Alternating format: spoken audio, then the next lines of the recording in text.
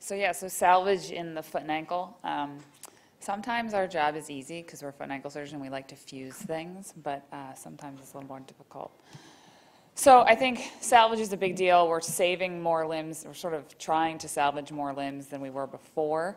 But still, if you look at these numbers, 3/4 of people have a lot of pain at 7 years. And kind of like we touched on yesterday, these are guys that are mostly young gentlemen who are going to live for a while and have pain for at 10 years, at 15 years, at 20 years, and so what do we do? So even though we're saving them, we think we still have a lot of work to do once we've salvaged it.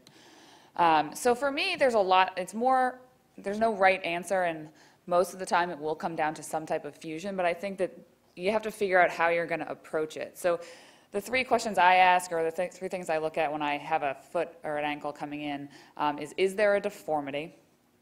Where's the pain coming from? And what kind of bone do I have available? So I think this is a good, simple calcaneal fracture, but there's a mild deformity. If you look here, their first ray is sort of stuck up. They've got a little bit of a varus deformity at the heel, and they've got arthritis clear in the subtalar joint, but it's calc, so you also need to worry about calcaneal cuboid and things like that. So diagnostic injections can help you differentiate whether you need to do a triple or you can just do a subtalar fusion, and sort of things like that to try and tease it out. Because when we have trauma, while there's obvious trauma here, there's always soft tissue injury or impaction injuries to other joints in the foot that may be developing arthritis in the same time. So when you're figuring out the deformity, I think the most important thing is to look at a person standing. Make sure you get weight-bearing films on x-rays, foot and ankle, and you can sort of see some subtleties where if you look at their hind foot, there's maybe a little bit of abduction, and they're complaining of forefoot pain after this. There's a little bit of abduction here that they don't have the same. There's a different bit of fullness, and then if you take a closer look at the x-ray, you're like, maybe that first ray is a little bit malreduced, and you see that more probably if there is, if you have weight-bearing views. So that's just an important thing. Then I think it's important to sort of understand the bone that you have and remember that allograft is your friend. Make sure you get CT scans to sort of quantify how much you have. So when you have a calcaneus that's got a malunion and subtalar arthritis, and you can sort of see they're already getting some impingement there anteriorly, a bone block distraction arthrodesis can work really well. And we used a lot of either iliac crest, like the 2 by 2 centimeter wedges, or if you get a 1/3 ilium, that can provide you with a good structural graft to use to fix it. And a little bit like we talked about yesterday, it's a little bit earlier to fix malalignments earlier rather than later, because as you can see here, there's sort of a shift, and you can only get it over so far when all the soft tissues are fit in. So I think that's sort of like yesterday I talked about fixing calcaneal fractures, trying to get this a little bit more aligned earlier may help you. Same thing when you're looking at calcaneus fractures. Don't forget you may need to do a triple, not just a subtalar arthrodesis. Because you can develop, as you can see, there's sort of a hindfoot valgus, flat foot deformity. There's instability of talonavicular and calcaneal cuboid. And think about that as well. So again, bone block arthrodesis, because there's all this bone loss, and fusion through the show part joints. So when I look at feet and when I'm trying to sort of restore alignment, get some bone stock, and fuse the arthritic joints, and if that means using 4 centimeters of allograft here, that's sort of the best thing we can do to try and correct this sort of breakthrough there in the flat foot deformity have to sort of give him a foot that hopefully will potentially prevent arthritis at the subtalar joint, calcaneal cuboid joints, and ankle down the line. So in the ankle, there's a few more options, but they're not necessarily better. You have fusion, you have replacement, you can do TTCs, and those decisions all sort of go based on how old they are, how high their level of function is, if there is deformity, and if there's any history of infection. Where this is someone who has an ankle that really looks like it's isolated ankle arthritis, the subtalar joint looks good. Depending on their age, they may do really well with a replacement or a fusion, depending on what their goals are. But this is a case, sorry I don't have the original films, they're from a long time ago, we don't have them on file. If you have a little bit of malalignment in the ankle, you can actually try a supramalleolar osteotomy in somebody that's younger to try and save it if there's a little bit of varus that you can't correct if it got caught late. But ultimately, if they go on to an ankle arthritis, you can transition to a total. I am not a huge proponent of totals in general, but I think actually in a trauma setting, sometimes they are good for you, especially when you have subtalar arthritis. If you end up trying to avoid a pantalar fusion, that's a really good scenario to me for a total ankle replacement. And in looking at the literature, they actually survive as well or better than people who get treated for ankle instability with total ankles. So you can have simple things that are just sort of looks like an ankle fracture and it can go bad pretty quickly. And unfortunately, you have to make sure you're looking at all the joints, and TTC fusions end up being a bailout a lot of the time. Sometimes if you have loss of bone stock, this is where you're going to look for femoral head allografts to replace it. But in this person, certainly before I would do anything, I would see if I could try and save him his subtalar joint with a differential injection. Things that I think just are important to talk about with your patients when you sort of look at, these are numbers pulled out of the LEAP study.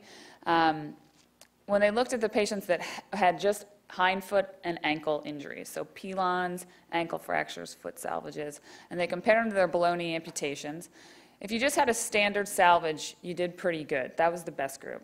But if you had a salvage that required an ankle fusion or a free flap, those are the people who really struggled, and actually in that scenario, a below-knee amputation did better. So I think that's an important tool for your toolbox, is to be able to talk about below-knee amputation and think about what your options are. And actually, if you really look at these numbers, while their sickness impact profile scores were lower, if you look at visual analog scores, they were lowest in the below-knee amputation, and if you look at percent return to work, it was highest in the below-knee amputation. So just things to talk about and make sure your patients are educated on so that they can make an informed decision on what to do. And so sometimes you get to the point where, okay, there's too much deformity, there's too much bone loss, there's arthritis in multiple joints, and you may need to do things that aren't surgery. Getting into a good brace, getting into double metal uprights, custom molded ankle foot orthoses are good options. So this is an example. I just sort of show this. Sometimes you're salvaging things that are soft tissue. This is a case that ended up with our trauma guys, and it was treated outside. And the person, while it was just a simple ankle fracture, well, not simple ankle, but an ankle fracture, they actually developed a compartment syndrome from the extensive fixation done elsewhere and ended up with loss of their anterior and lateral compartments. So there is a new, sorry, let me see if the video plays. This is a new brace that's in development by through the military. It's really only available to certain people through hanger. But this may be something that's a real option for people with lots of injury, lots of arthritis in multiple places. So this is a guy with no anterior, no lateral compartment who has this, it's called an exoskeleton, and it's a custom AFO, and they're able to sort of return to function. Now, his function is not nearly as good when he's not in the brace, but if you can get someone that's okay using a brace on a regular basis, it can provide them with a lot of things. I'm going to go back. This is the brace. This is actually what it is. So it sort of transfers it. It's transfers so you get some patellar tendon bearing and get unweighting of the foot. But sometimes you have people that have injuries like this who have had multiple surgeries, a heel that's invarus, an ankle that's starting to degenerate, loss of the fifth ray, and it's hard to know what options are good for here, even for somebody that only does foot and ankle surgery, where to go. And after 8 months of deliberation and meeting with a lot of people, we actually did elective below-knee amputation, and I think that that's a reasonable option for somebody that has this severe injury. So if anybody has any suggestions for me, these are two people that are in my office in the past month. 12 years after an open calcaneal fracture, who's got pain kind of everywhere in their heel, and somebody else who at some point had some trauma and has midfoot things. And I can think of a lot of things I could do. I can shave down this exostosis. I could potentially do a medial heel a medial displacement calcaneal osteotomy and some sort of rotational osteotomy of the foot to bring that first ray down. And those are all options that a foot and ankle surgeon can provide to you, depending on how much the patient wants to undergo a procedure that's going to take probably six to 8 months to really get over. And the question is how much does that improve their function and relieve their pain? And I think in all of these things, when we talk about salvage, it's important to let people know what realistic expectations are, that when you're talking about 4th, 5th, and 6th surgeries, the predictability of outcomes gets to closer to 50-50 than anything else, and making sure you have exhausted bracing and orthotics and things like that to provide comfort. So seriously, if anybody has any suggestions, especially on this one, I'd love to hear them. That's it. Any questions?